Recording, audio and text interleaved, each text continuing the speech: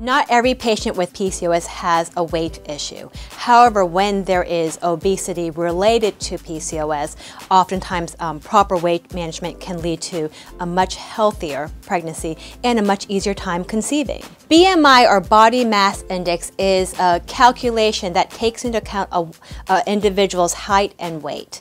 And healthy BMI is typically defined as between 19 and 25, with levels or numbers between 25 and 30 as being, quote, overweight, and over 30 as being obese. Oftentimes, more moderate weight loss can be achieved simply by consultation with a nutritionist and careful daily management.